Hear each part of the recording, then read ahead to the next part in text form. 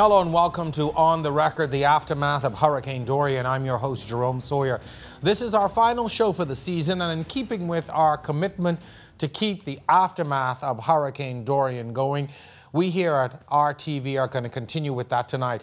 We came here on the air as the storm approached in September, and we made a commitment to keep you informed.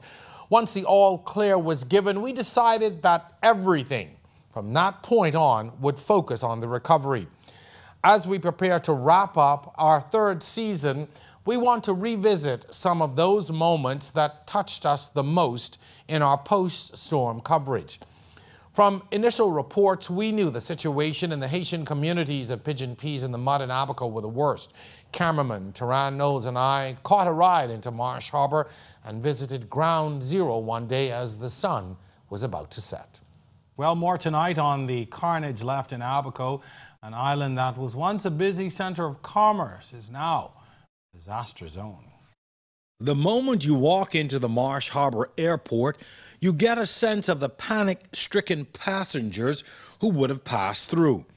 The security systems, services, and general order abandoned. The outside provides the first glimpse of the damage yet to come.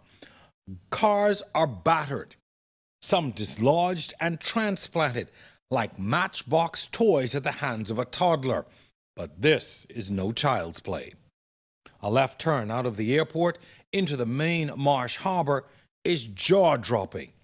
Every building, space, business, home, and meeting place ripped apart. Entire roofs gone. Portions of buildings dismantled. Tangled pieces of siding, steel beams, and blown-out windows and doors. Remnants of a once thriving, prosperous, and bustling family island community. Now, only an eerie silence of passing vehicles and faint voices.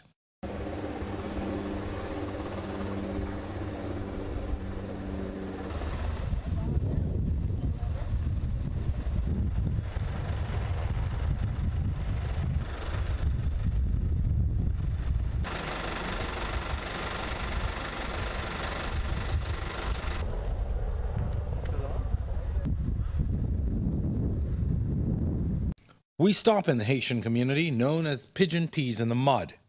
A man who once lived inside this now twisted mangle guides my team and I inside. This is the mud. Yes. And this is the main road into the mud. Main road, yeah. One here, this side, one more wood on this side. The wood, by the dock. Where did these containers come from? All the dock. These from the dock? All the dock.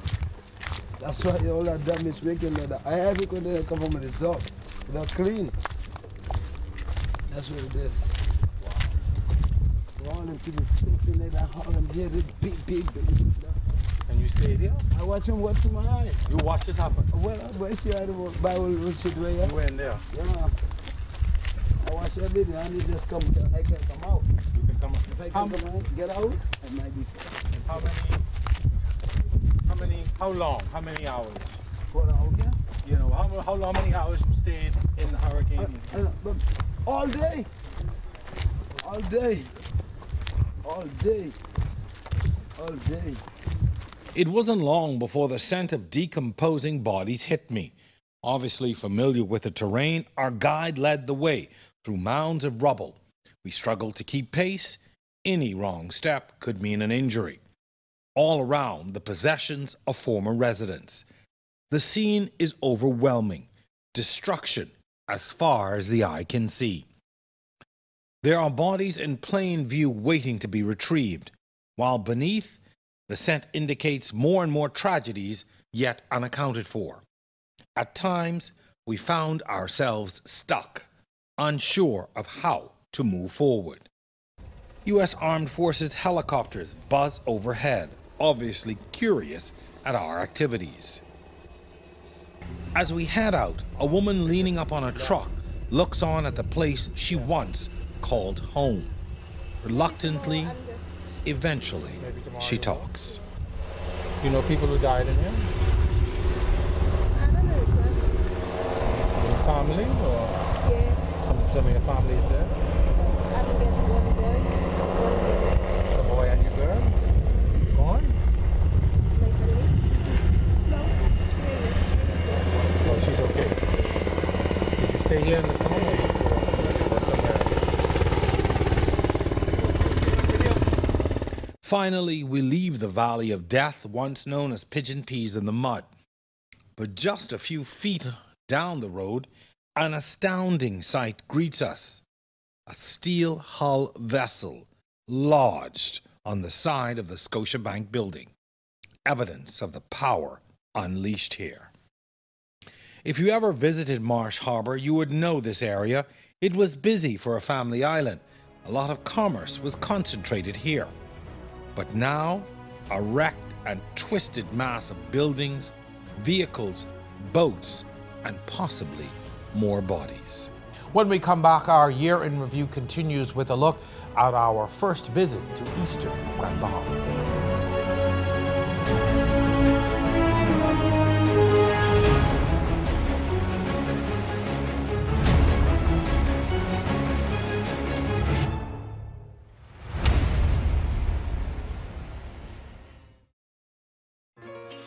Jesse? Avery?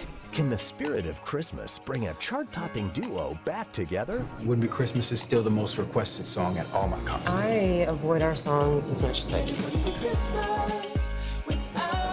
Sing with me.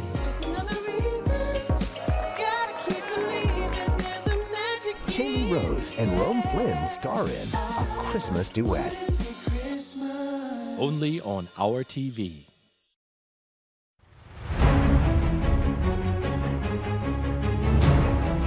And welcome back to our season closer of On the Air. Hurricane Dorian is not only the greatest tragedy of this year, nothing in our recent history can compare to the death and destruction left in the wake of this Category 5 storm. For nearly 2 days, the people of Grand Bahama endured the worst possible conditions in this storm. In this recap, my same cameraman, Taran Knowles, and I made the first journey into East End Grand Bahama. Here's a look back at what we found. John Keats once wrote that nothing ever becomes real till it's experienced. You begin to experience the reality of life in Grand Bahama the moment you touch down at the airport. A waiting tour bus gives you a short ride to an off-site location where you officially disembark and collect your luggage. Signs of life slowly returning to the downtown Freeport area will give you the illusion of an island on the road to recovery. But take a short ride to East End and gives you yet another harsh dose of reality. Downed power lines mingled with snapped poles and transformers, a glimpse into a very different reality. By the time you get to Stat Oil, the gravity of the damage sets in. Oil from storage tanks spray the surrounding landscape. From the tankers to the ground to the trees, it's all splattered black. What appears to be some form of work, assessment, or cleanup crews are fanned out around the property. There's clearly a lot to do here. We journeyed on. We had heard that McLean's town was ground zero for Grand Bahama. If it isn't, it's a close second. The imagery is startling. The area, a wasteland. Mounds of debris greet you on both sides of the road. Destroyed and badly damaged vehicles litter the landscape. Most homes are blown apart. The furniture which once belonged inside these homes now lay damaged, broken, and unusable. Government buildings, schools, businesses all bear the markings of 200+ mile-per-hour winds. Few homes are inhabitable. The only sounds are of heavy equipment and clearing debris. Liam Slorlings of Community Organized Relief Effort Corps hopes they can begin to bring a sense of normalcy. We've worked in, we've got a long-standing program in Haiti as a JPHRO, and we've worked up and down the east coast of the U.S. after hurricanes, and in Puerto Rico and Antigua and Barbuda.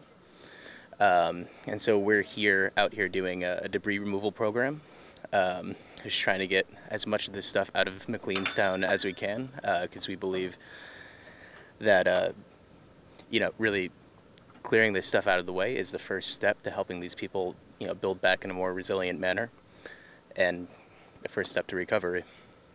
And so far, how long have you been here, I would say, and then what types of stuff have you been removing? I mean, to look around, there's just debris everywhere, all sizes. I mean, how do you begin? What do you move? Okay, so we've been focusing on the debris removal program. We started last week with Walk Construction, who we've hired out to do this. And before that, we did some stuff on Abaco.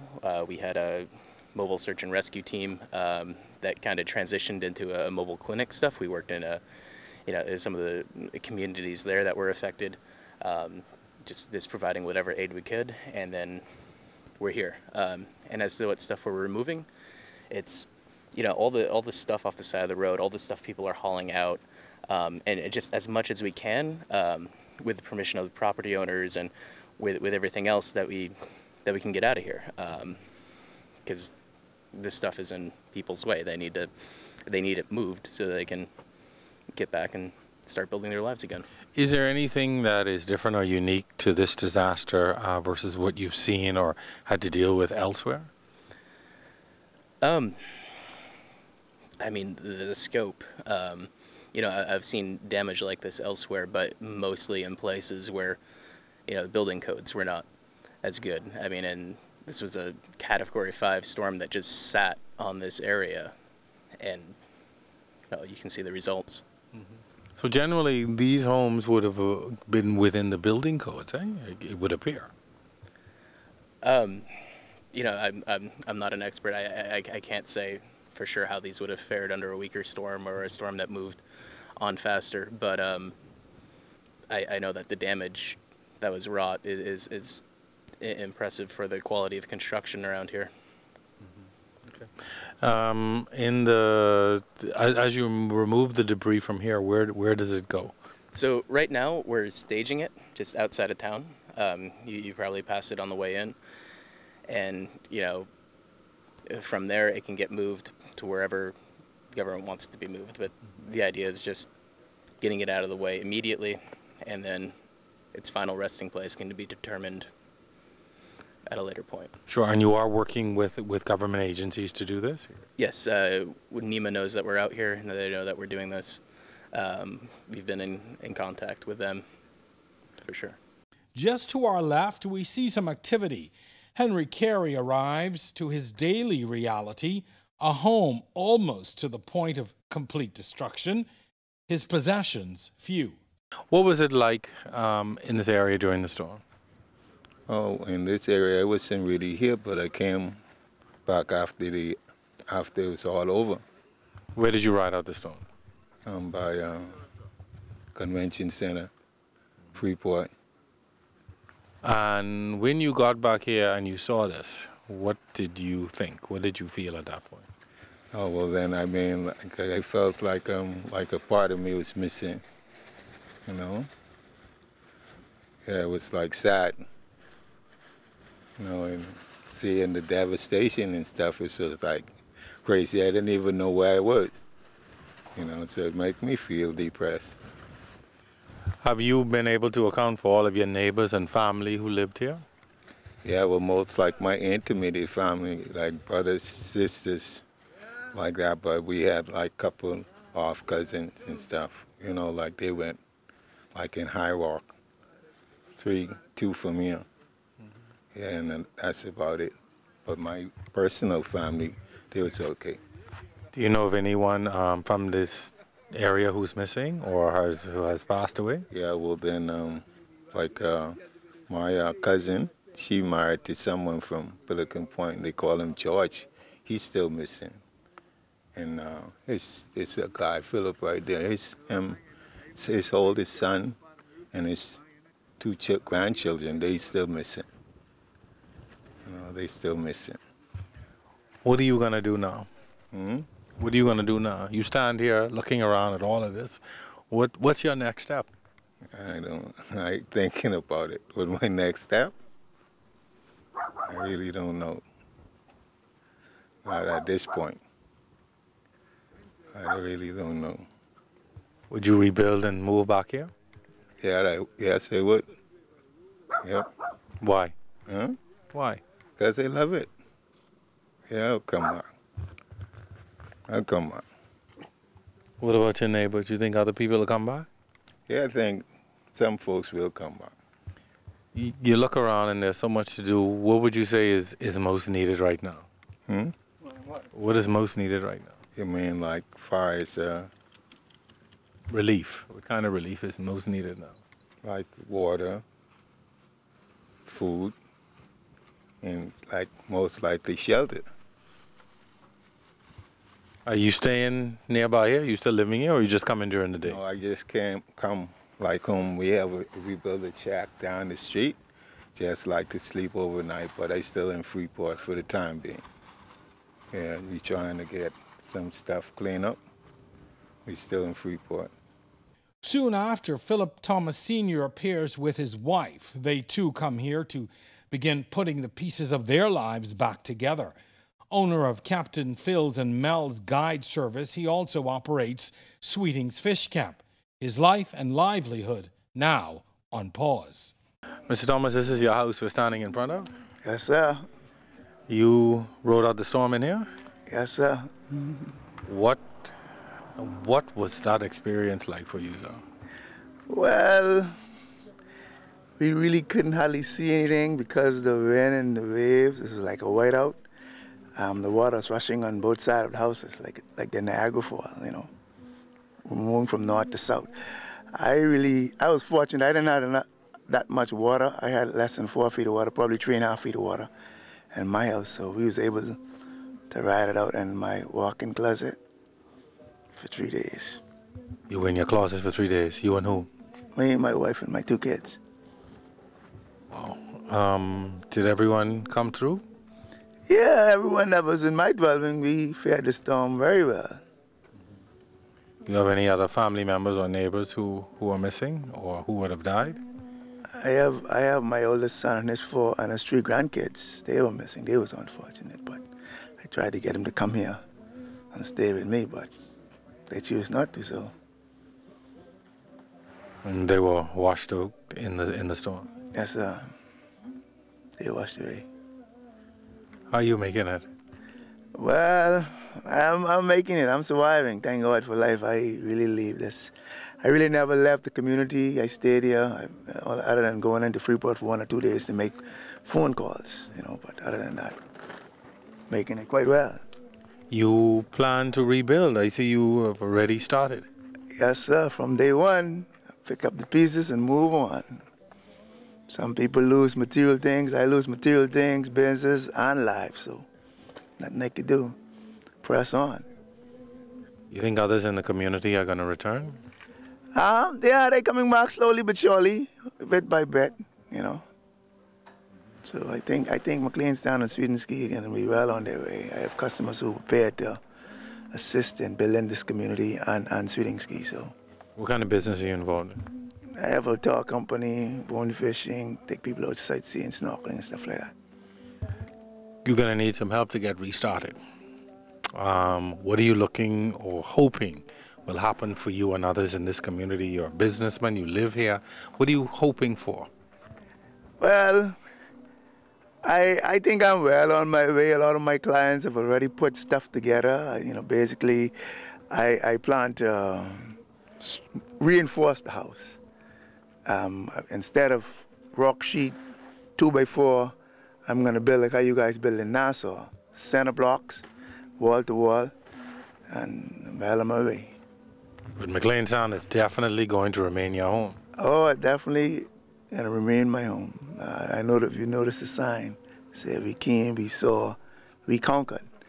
And, you know, thanks be to God, I can say we have definitely weathered the storm. I spoke with my granduncle, and he said this was worse than the tidal wave. He's in his late 80s, early 90s, and he said this was worse than the tidal wave. I think it's in 1929 or 35, storm, whichever one it was. But I went to the shelter and visited him, and he said this was definitely worse than the tidal wave. So, you know, I just can say, just got to move on. All right, so thank you, and we're sorry for your loss. Yeah, no problem. Okay. I'm sure I will overcome it. It won't be easy, but this is my 9/11. But he, like so many others, is frustrated by the looting and slow response. They lock up some guys, and my son my son yard that went missing, but you know what I mean? It's unfortunate. They asked us to evacuate, they're going to protect us, but they offer no protection for us. None whatsoever, you know? Which is sad. All this la la la on the radio before the storm and after the storm, they taking weeks to move. You know, that's bad, man. No police presence or defense force presence? No police presence or defense force presence. They may drive through once in a while, but we need them at night. This is a one way in and one way out. All they gotta do is block the road.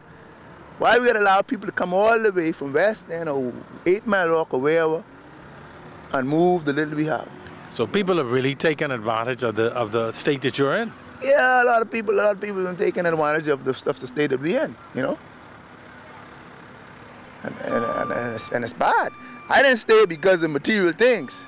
Because, you know, you know, my life consists not in the abundance of things he have.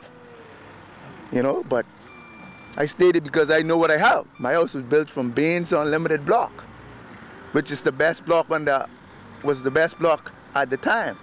While we buying block for 50 cents, I paid $1.50 from Baines Unlimited, Ivan Alexander. They don't even make them block anymore. They like steel. So other than chipping the columns that are cracked, I have a roof over my head. Thank God, you know. But a lot of people don't have a roof over their head, and yet still you have looters coming through and removing the little that they can salvage, which is bad.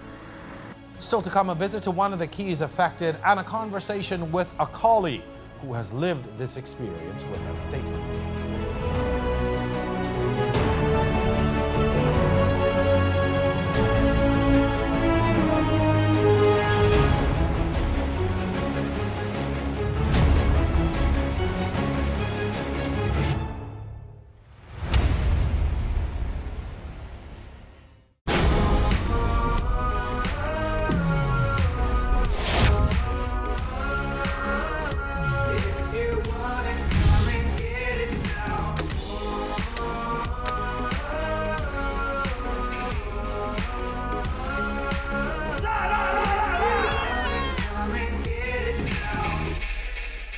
Did the screen just freeze? It's a dramatic pause. This portion of On the Record brought to you by Generali, your employee benefit solutions provider.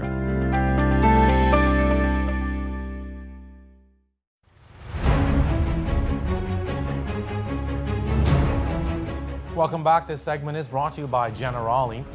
Hurricane Dorian made landfall in Abaco and Grand Bahama in early September, leaving an unprecedented trail of death and destruction. But these islands are surrounded by a number of cays, which also sustained unimaginable damage. Of all the cays we visited in the aftermath, my technical director, Aiken Barr, and I found Sweetings Cay among the most devastated. Sweetings Cay is only accessible by boat. The nearest staging point is the dock at McLean's Town, which is where we began our trek.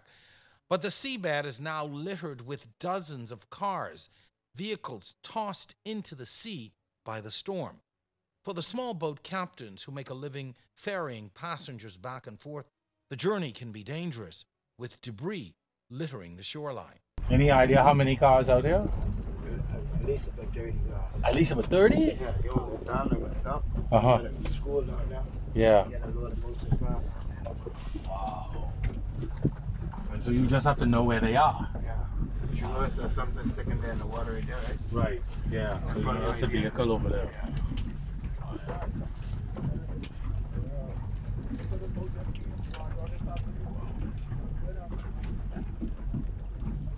Did any of them show up on this at all? Anything show up on that? Only the name and the land. The yellow is where the land is. Right. So this doesn't show anything in the water? No, only on the land. Wow. So you sailing really by knowledge? Yeah, I've been doing it for maybe 9 years old. Okay. But I mean, since the hurricane now, since the cars are out here now, you got a different route. Yeah. No, I take the same road. Same road. Okay. The same road, but just that some part of the road, you gotta remember that safety is in the water.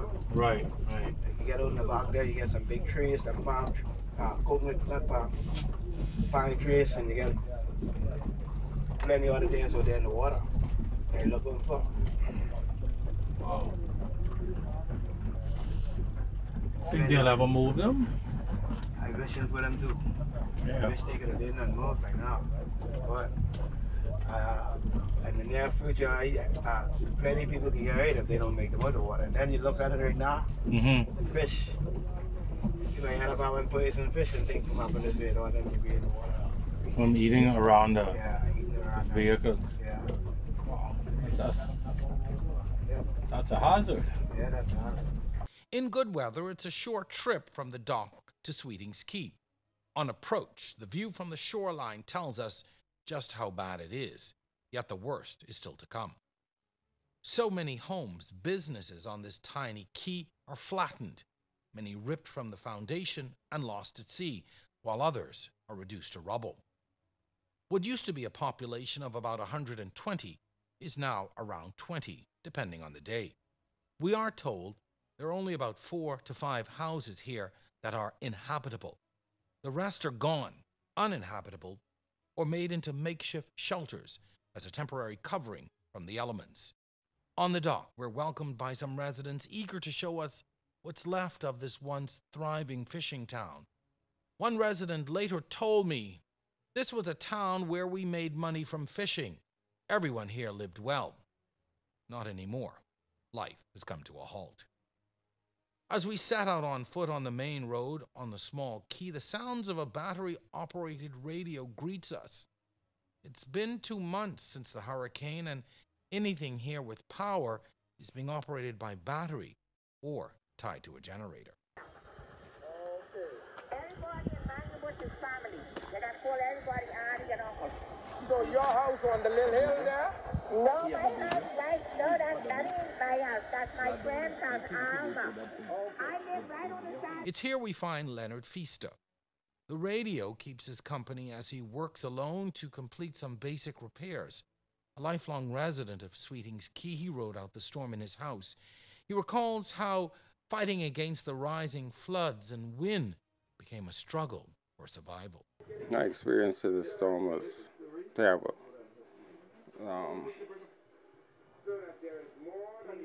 During the storm, that was over here in this building over here. And when it first started, I lost my roof in the back here. Then we considered to get out.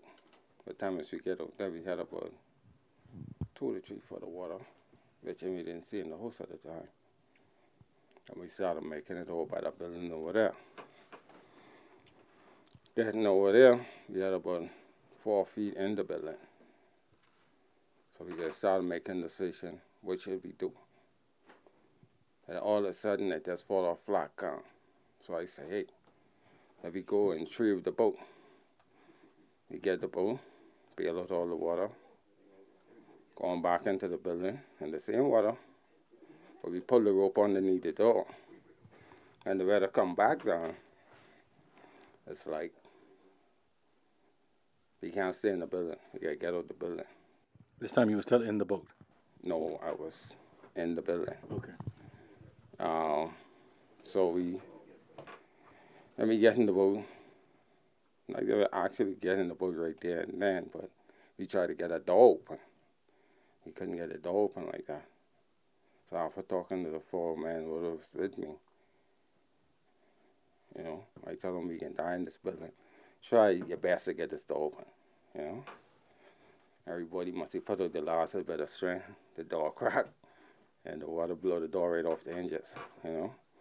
Coming out that door there, when I opened the door, the water's up to the bell cord, so we still couldn't come out, you know. So we got to wait till the water drop a little bit, then squeeze up over the door jamb to get in the boat. Try laying the boat down as much as you could get it down. Then we get in, then we walk around the building. Been there till like 3 o'clock. It started like 8 o'clock. So when the water started dropping, it started getting more tense. So I got to yank the batten off the window, try to squeeze back into the building, you know. So it was terrible. So you literally had to go from the outside back into the same building you were afraid of in the first place? Yeah. And then what? Did you remain in there for the duration? Yeah, I remained in there. What was it like after the storm passed? How hard was it having to survive in those hours and days after the storm? Well, it was hard. The food which you had was gone. The water was gone. 5 days. Couldn't find no food like that. No water, you know. So it was kind of hard now. Yeah. And you're back here working. You are planning to rebuild? You planning to return? You staying here? But I was in the hurricane. I ain't moved yet. So, yeah, I intend to rebuild. Yeah. Have you been getting a lot of outside help? People coming in to assist? Yeah, we had some outside help. You know. It was all right. At least to bring some supplies and water, food. Yeah. What would you say are some of the things you need the most in order to, you know, just get back on your feet and get life back to where, at least partially where it was? Right now, in order to build a house, you need materials. You know. I had a couple of funds that they going in the hurricane. I wasn't expecting for it to happen, but it happened.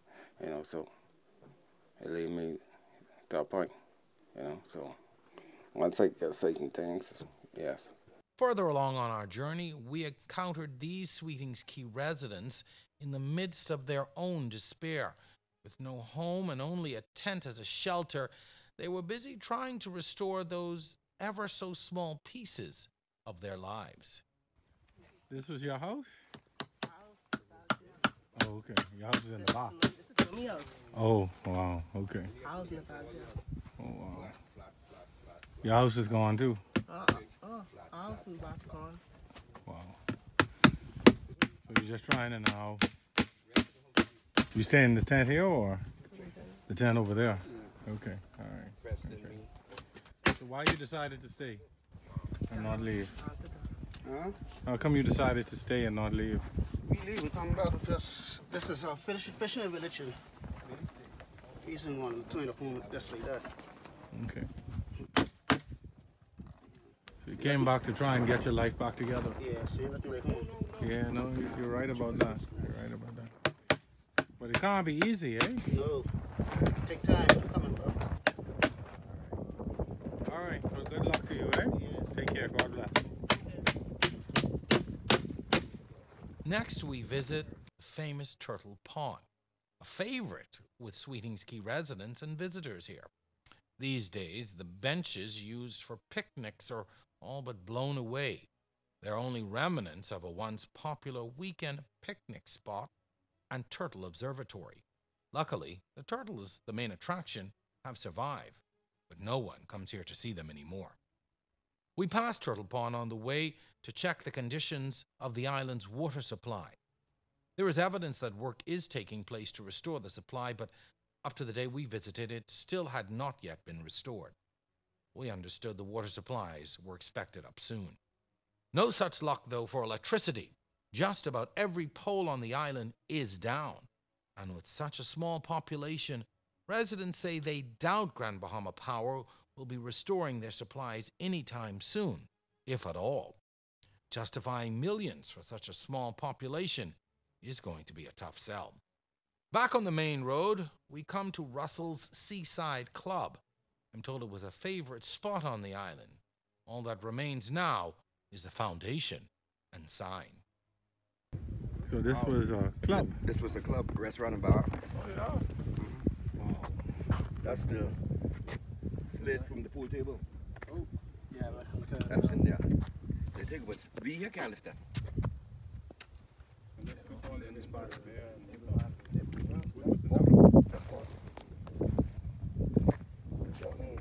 This is your mother's home? Was anyone in here? No, no one was there. She went free board.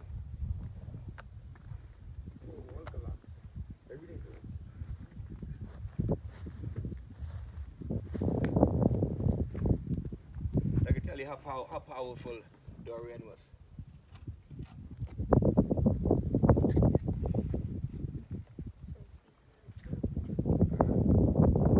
And the further we go, the more stories of survival. you left Sunday. Sunday morning. In this. And just to take some folks, some Clinton elderly people. And after the hurricane over, man is looking for it. This way she was. You took people, but you came back. I came back in the boat.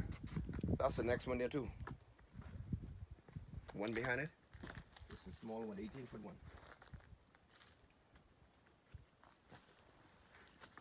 I'm waiting on the equipment to come now, so we could cut these up, so we could flip it over to see what I could save over it.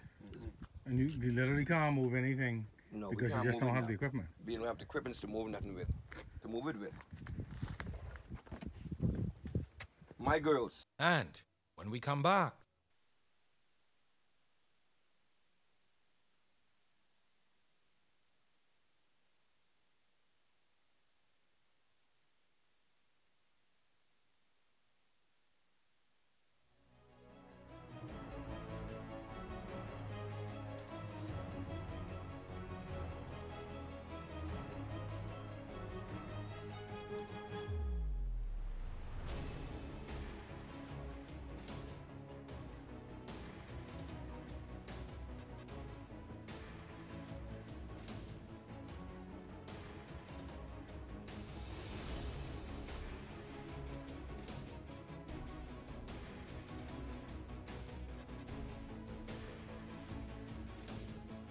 Tyrone Duncombe is one of few who stayed behind on Sweeting's Key. He now admits he underestimated the storm. He recalls how he had to protect his family and eventually provide shelter to neighbors in distress. It was horrible. It's like a bad dream. Still waiting to wake up from it. But wasn't anticipating the weather would have been the way it was. That's why I stayed home with my family. And it was bad. It was bad. The worst I ever see, you know. The wind came down, the water rise in the house. But we never left. My house never really left me. So I stayed inside with the family. And we were out in there until the water started to go back down. You know. You were able to shelter some other people who needed help as well? My neighbors came over and we spent the minute of the hurricane right inside my front room until the weather calmed down, you know. At one point, I understand you had some fish. Yeah, we had fishes swimming around in the front room because the water came up this high in the house. We had fishes in the front room, little small fishes swimming around and until the water started to go back down, you know. It was like a bad dream, still waiting to wake up from it. At any point, did you think you would not make it out alive? No, I didn't have no fear in my heart about making it alive because I as a person have a lot of God inside of me. I prayed. When I finished praying to my God, all of my fear was gone. And I say, right? I told my family, my wife got afraid. The kids, the youngest one, he told me he was scared. So after the water started to rise up in the house, she told me, say, man, so what are we gonna do? I say, boy, we gotta stay inside the house and see how high the water gonna get. So she said, man, let's go outside. I said, no. So after she gets so scared, I said, well, anyway, let's go outside, just to show her. We come outside, they say, stand up on the highest part of the house in the back there, on the thing, right? We stand there for a while. I saw the water came up so far. I wait. So she said, get the ladder to go on the roof. I come around the side, you know. I come back aside, I say, you know what? God on our side. I say, y'all believe in God? They say, yes. I say, anyway, God can keep us safe. Let's go back in the house. And we going back in the house, I shut the door. We stayed in the middle part of the house. And then when our neighbors came over, we all sit in the front room until it was safe to come outside. What was it like in the days after the storm? Once the weather cleared and you came out and you realized the whole key was devastated. Yeah. What was it like? It was like a bad dream. It was like a bad dream. Never thought it happened, you know. Because during in the house that night, you know, a lot of things was going on, but I never thought we would see the key look like this after that, you know. It's the worst we ever had it in my lifetime. What's needed now? What are the things you all need to just to be able to live? Right now, we as fishermen, we lost all our boats. We need boats, to get back so we could get back on the water fishing. That'll help us to build our places back along with other help, you know, but we need our own thing back. So once we get our boats and fishing back, we could make money and we could go ahead and build our places. You know what I'm saying? We need a lot of help with building. You see all the houses gone. Everybody need stuff to get their stuff back together, you know? That's the main thing. Why didn't you evacuate when people were saying evacuate, come off the key, go to Grand Bahama, go to Freeport? Yes. I thought about it, but I said, like I said, I spent all the hurricanes in my house. Never had a problem. Never had I maybe had a shingle come off, not a plywood, nothing, you know what I'm saying? For all the hurricanes. Jane and Francis, Matthew. Matthew was a Category 5. When Matthew passed, I was standing right in the road right here. Still a hurricane pass. You know what I'm saying? But this one was the worst. Was the worst. I don't think it was no Category 5. Because, you know, 5 could do that. Nowadays, Duncan passes the time in a tent living room set up on his property.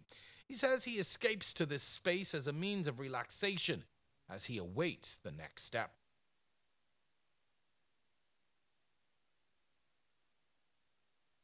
Our guide throughout the Sweetings Key journey is Gladstone Russell, the island's chief counselor.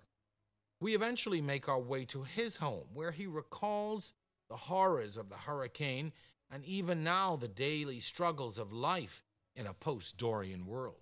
It was a horrible, horrible, horrible experience, which one I'll never want to go through again in life. Why did you decide to stay as opposed to evacuating, even yourself having evacuated some people? Being the chief counselor, I believe I should always be on the key.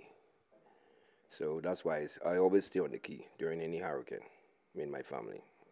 So next hurricane come, God spare life, Category 2, we'll be out. It was that traumatic for you? Yes, sir. Were there times when you got out of here and were trying to find shelter, you thought that you wouldn't make it? Yeah.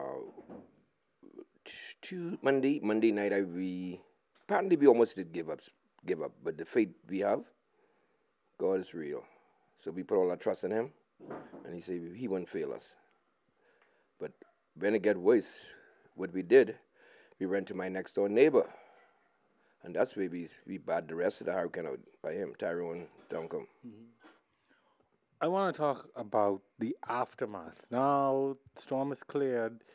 Everybody on the key survived, fortunately. But what were those first few days like for you and the people who stayed here? Oh, the first few days was horrible. No water, no food. Everything ran out. We had to get water from the bladder, the water steps in the back there. That wasn't much. It was like yellow, but we had to strain it to drink. It wasn't nice. And where did the supplies start coming from when they arrived? The supplies started coming from one chopper came over and they saw us, and we told them that everybody is accounted for. He said we must just be patient, help us on the way. When we look, the next day there was chopper after choppers, just bringing supplies for us. And what happened even after that? Once you were able to get food, etc., what then happened on the key with the cleanup, etc.? The cleanup is, as you can see, it's not the way we like for it to be. We need some equipment in. What the folks did, every Saturday now we is come up and we clean. But I have some friends from foreign Conway of Hope. We try to get some equipment in as soon as possible. But I can be in Freeport tomorrow to make arrangement with the guy who owned the batch so we could get the equipment here to start the cleaning up. Mm-hmm. And out of the number of people who lived here, how many have returned, and are people returning or just coming to clean up and leave? They just come in to clean up and leave. Maybe spend like a day, 2 days, then head back. Mm-hmm. That's what me and my wife is doing. We're doing the cleanup. Soon we finish, then we'll go back, spend another 2 days, then come back, spend another week. The government has advised some of you all to consider moving to the mainland. Why will you not consider that? No. There's no place like home. We cannot go to McLeanstown. That was a suggestion that the DPM mentioned, but the resident didn't fall for that. When you consider all the other areas on the mainland, in Grand Bahama, in Abaco, that have larger populations that need just what you need. Do you think that's going to impact their ability to be able to provide you basic things like electricity, water, proper cleanup, even supplies to help you rebuild? That's why you see, as we speak now, I dealing with these foreign guys to get the equipment in here so we could do the cleanup. Now, the rebuilding process, it might take a long time because with friends, they will help. Now, with the electricity, I doubt it for another year, maybe next 2 years, maybe 3 years. Before you get electricity? Yeah, before we have power on the key. But we decide we'll go with generators for now. But I would like for the folks here to reconsider. Let's have a form a corp and do a corp on the key so we can have our own power and our own water. So you think it's smart for you all to get together and provide those yourselves? Yeah, I think it's more suitable now is because it's been 2 months plus, and there's nothing on the ground moving as yet. Interesting. Despite the warnings to come off the key, you said about 30 people stayed, right? Mm-hmm. And do you still think that was a wise idea? Now it's not a wise idea. But before time, like we always do, we always ride any hurricane. We stay here. We take the elderly and disabled. We take them to the mainland so they could get to the shelter. We have the guys them stay here so we could notice the key. But after Hurricane Dorian, I don't think that's gonna happen again. I think everybody's gonna leave. I notice the school is demolished just about as well. Where the children, what's happened to them, and do you think that school will ever be rebuilt and children will be able to go to school again on the key? I don't think the school got to be rebuilt. Not the condition it in and the way things is now. And the school, the kids, I don't think the kids will come back into school again. It'll be years upon years before that happens. So what's going to happen to the future of the key? If the children don't come back, they are the future. They are the ones who will carry on life on the key. What's going to happen if kids don't come back? That's why I say we got to form a corporate and see what we could wake out. Because the way it stands now, hope is limited. Much like the name suggests, the group Convoy of Hope has brought a spark of optimism to this hurricane-ravaged community. The schoolhouse, which had an enrollment of about 15 students, was all but wiped out. While a physical building remains, there is little left to allow for any kind of learning. This and the nearby administrator's office is where the guys from Convoy of Hope have set up as a base of operation. We're a faith-based nonprofit based out of Springfield, Missouri in the United States. And we're in our 25th year of providing humanitarian aid and different support, different types of support for people in difficult situations.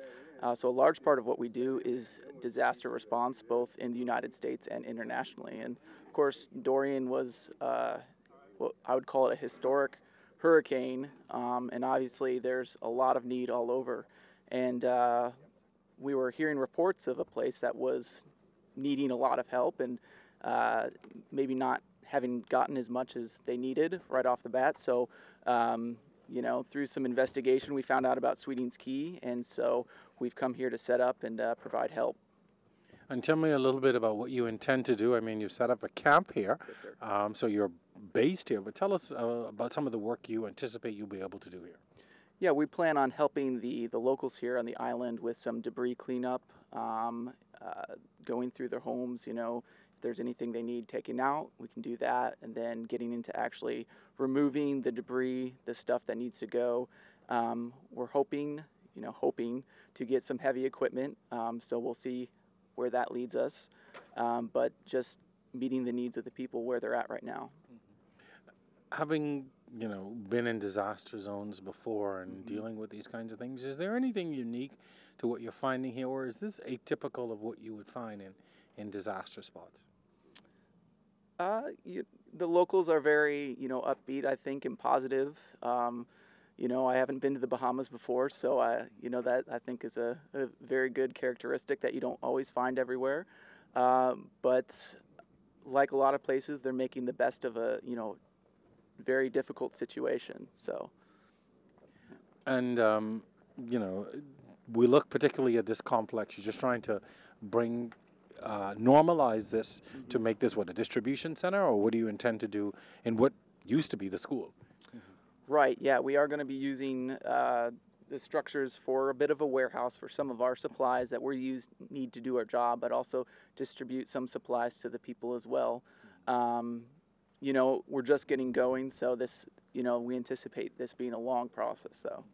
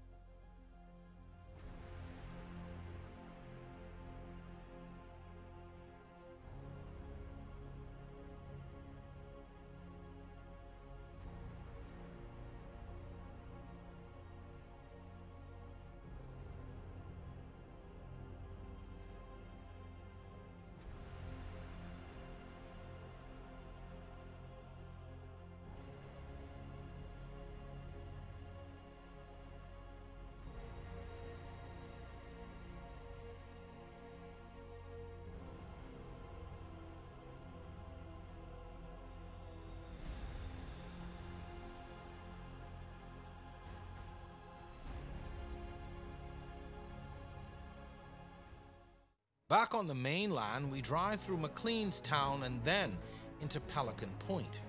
There are signs of progress. A lot of debris is being cleared away, yet the rebuilding hasn't begun in earnest. The few people we see are still just cleaning up. While removed from the busy life of Freeport, they carry on without the luxuries of electricity and water, enjoyed by so many on the other side of this vast landscape. And when we come back, I'm joined by a reporter and anchor here at RTV who has also been embedded in this tragedy. Stay with us.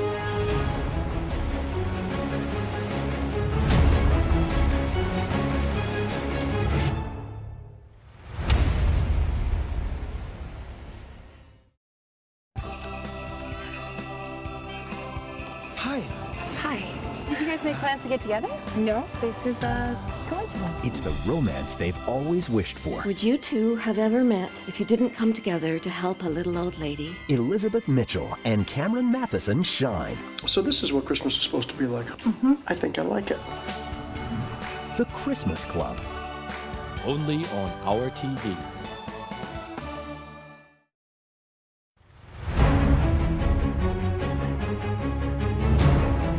And welcome back to our final segment in our final show for the season here on The Record. This episode, of course, is dedicated to looking back at our coverage of Hurricane Dorian, the people it affected, the lives, the situations, the scenarios. In all of our work, we have been aided with some great material coming from some great people who have worked really hard. One of them is joining me in studio now to talk about his experience. Jared Higgs is a reporter and anchor with our news here at RTV. He's been, I call it, embedded in a lot of this hurricane coverage, I mean, from the time the storm was passing. I want to first start by talking about and reflecting on some of those moments for you that stood out the most in the coverage of this storm, what it meant to you, and working in sometimes some of the most unfavorable environments. Of course, you know, thanks for having me, of course, Jerome. What stands out, I mean, I don't want to sound like a broken record, but of course, you know, the Prime Minister's announcement, you know, of the Hurricane Dorian deaths, the initial announcement, that confirmation, you know, I think it's so important. Before that moment, when we think about the fact that Abaco at that time was still going through tropical storm conditions, Dorian had passed and was either, you know, hitting Grand Bahama or heading there, and there was still uncertainty, and then that uncertainty ended. without a doubt, with an announcement from the Prime Minister. You know, before that, there was all this speculation about the impact that the storm had. You know, and I can remember trying to do my own follow-ups and, you know, coming across people telling me that there were deaths, not wanting to believe it, not accepting, you know, social media viral posts. I'm not accepting those. And like I say, so hearing that, that really stood out so much. I remember the evening that happened during the news conference, and I think I shared it, and I was like, wow, this is a new reality for us, you know, at this point. I think you were probably the first reporter we sent from our end into Abaco. You flew into Sandy Point, literally hiked a ride into Marsh Harbor. Take us back to that moment, you getting on the ground now for the first time. Did you expect it? Did you know what to expect? What did you feel, particularly those moments when you entered into Marsh Harbor? So if I can just take it back to getting into Sandy Point, I mean, this was my first time flying into Sandy Point, so I'm introduced to South Abaco. You didn't even know there was an airport. I didn't even know. I didn't know really where I was going. I sat in the front of the plane next to the pilot, you know. So I almost felt like, you know, and in a sense I was like a relief worker going in as a journalist to get information. So we get into the South. We're lucky because we meet 2 customs officers and we get a ride up the road. They make it very clear to us because our return flight is supposed to leave from Sandy Point as well. They said, buddy, if you're coming up to Marsh Harbor with us, you're not getting back to Sandy Point. It's not going to be able to happen. So that's the first thing. So we already automatically had a change in our plans just from that. So we get up the road. You know, the road was still very flooded. They had large lakes heading up, you know, on the, however long the drive is, maybe 40 to 60 miles up to Marsh Harbor. Past vehicles in the road, past people walking. And of course, when we get into Marsh Harbor, then that's when the reality sets in. The government complex is packed with people. The government clinic is packed with people. We start to talk to some of the mainly former residents of, you know, those migrant villages, the Peas and the Mud. Start talking to them. Like I say, at that point, the reality all just sets in. If you see that government complex, you know, I can only, again, describe it as the government favela, because people, that was where they were living. They were living in the rooms. They had their clothes hanging up on railings. It was the beginning of this new reality. I think people don't always understand the difficulties that we face as journalists now trying to report on this. And the difference, I think, with you and others, this is our home. We're not a team out of ABC, NBC, CNN, and all these other international journalists that just descended upon this, but this is our home. These are our people, our neighbors, our brothers and sisters. At what point did that kick in for you when you thought, these are my people? Had to be. I have to take it back to the announcement of the deaths because, you know, in my lifetime, I mean, Hurricane Andrew was when I would have been like 1 year, you know, I would have been about a year old. I think there were maybe 5 deaths as a result of that storm. I believe when I was young, someone died during a hurricane. It was maybe 1 death. One or two. One person would have died. It usually would have been something not directly related. I know there was a time someone got electrocuted. Someone died crossing Fishing Hole Road one time. Yeah. Yes. So you're right in that respect. So it happened, but never to the point where, no, we had, you know, Hurricane Dorian killed many Bahamians. You know, it's so sad because we're a country that's grappling with a murder, you know, with a homicide problem. A lot of Bahamians kill other Bahamians for gang reasons, domestic issues, whatever else. And so it's crazy that a storm could come and do, you know, what 70 killers probably couldn't do, right? You know, one storm, one day on Abaco. You go from covering a murder where the most 2 people may die, you know, in a scenario. If it's 3, that's really tragic. You cover a lot of crime and murder, so you know this. But all of a sudden now, you have multiple deaths, and you have a different level of chaos. I want to talk to you about that as well, what you would have experienced in those days at the airport in Marsh Harbor, where you literally had thousands of people trying to get out, and it was Marsh Harbor and Treasure Key at that point. But you guys were in Marsh Harbor initially. It was chaotic, and it highlighted the drastic humanitarian crisis that we are still going through right now as a country. Everybody was eventually evacuated over the coming days after that Thursday. So the storm hit on Sunday. I got into Abaco on Thursday, and that was the earliest that we could have gotten in. So of course, you know, the storm hits, everybody's trying to get out at the airport.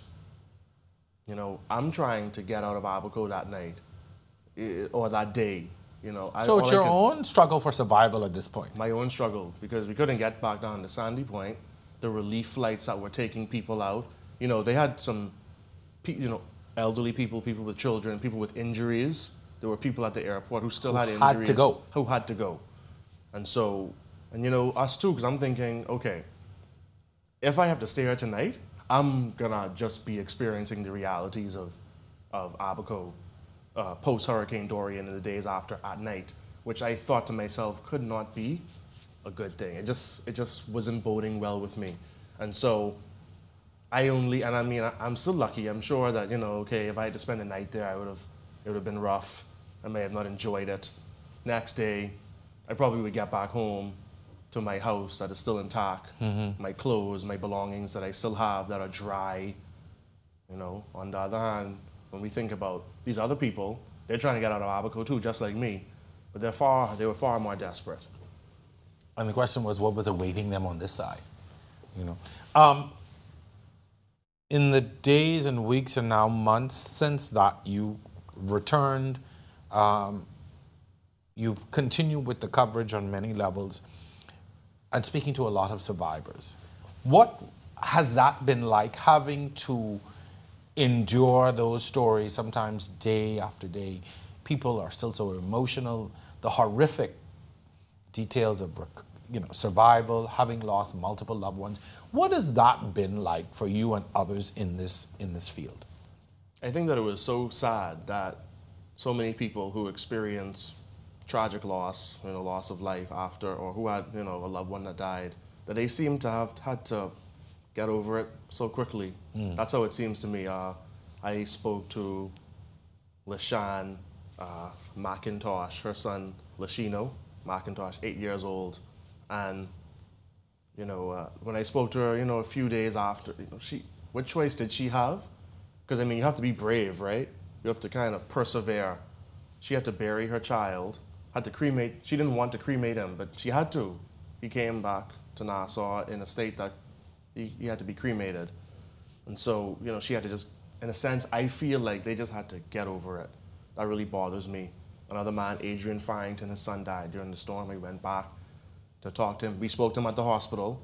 There's a video on Facebook, you can find it. He's telling his story just in the moment, you know, in the days after the storm. We go to him like a week later, and the man he's trying to move forward, and I just feel like it would just had to be so rushed just because of the circumstances.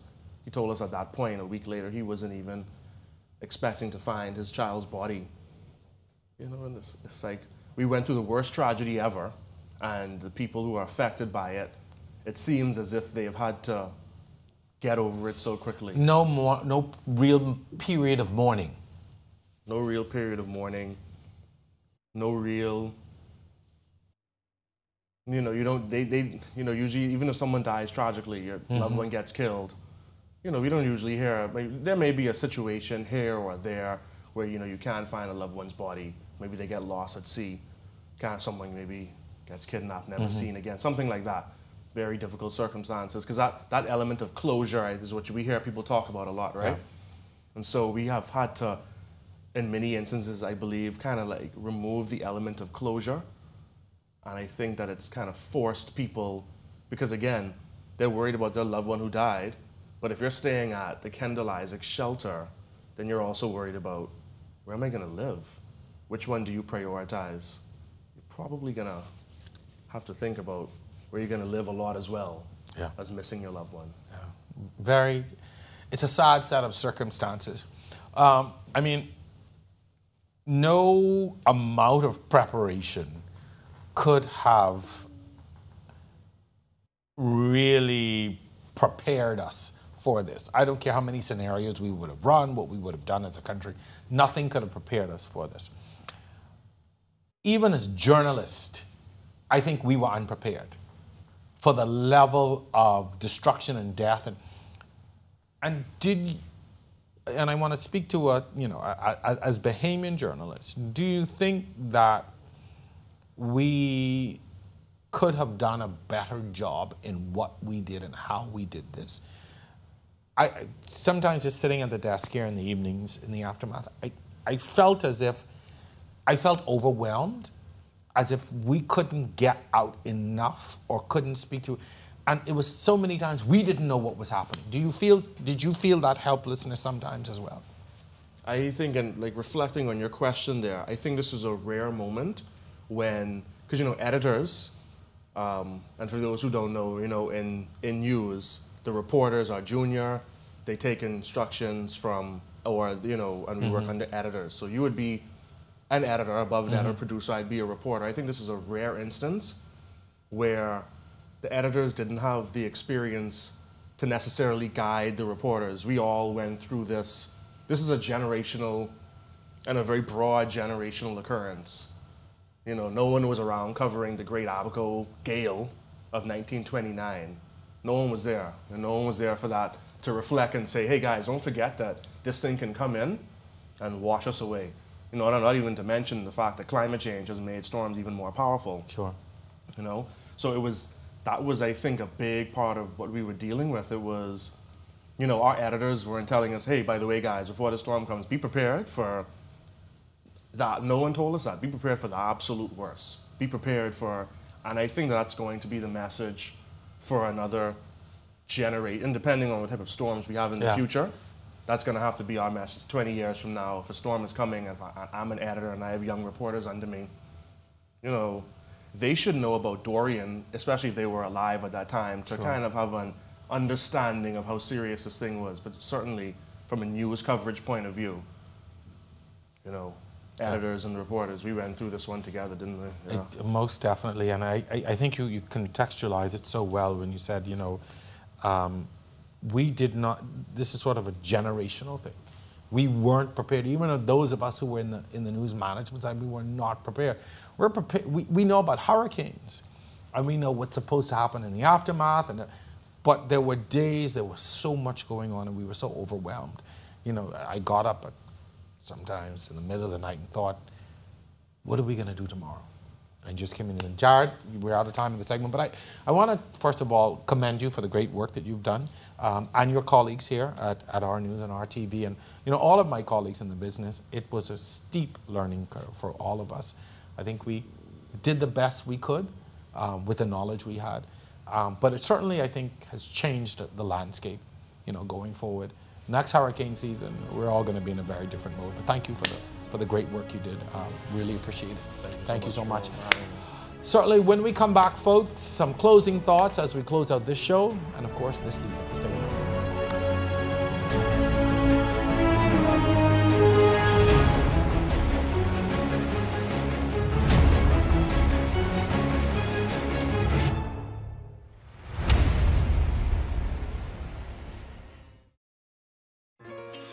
Jesse? Avery? Can the spirit of Christmas bring a chart-topping duo back together? Would Be Christmas is still the most requested song at all my concerts. I avoid our songs as much as I can.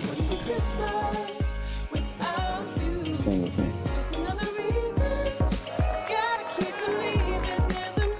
Cays Rose and Rome Flynn star in A Christmas Duet. Only on our TV.